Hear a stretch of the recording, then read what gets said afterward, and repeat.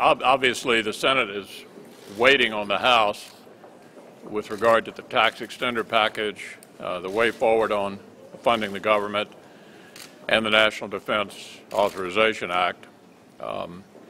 Once those measures are received, we'll decide how to go forward. But I think everybody agrees on a bipartisan basis. Those are the three things we simply must do here at the end of the session: fund the government,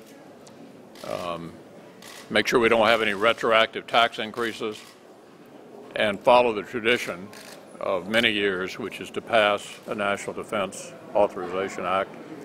I'm confident the Senate will do that before we depart for the holidays. Well, obviously, we had a very significant and important election on November the 4th. Since that time, though, it appears the President has really not gotten the message that the American people were trying to send, because he's poisoned the well two separate times, threatening basically to expose the American taxpayers to a retroactive tax in the face of a bipartisan negotiation led by the current Majority Leader and other leaders in the Democratic Party, resulting in now having to pass a short-term tax extender bill that the Senator McConnell mentioned in order to avoid that retroactive tax.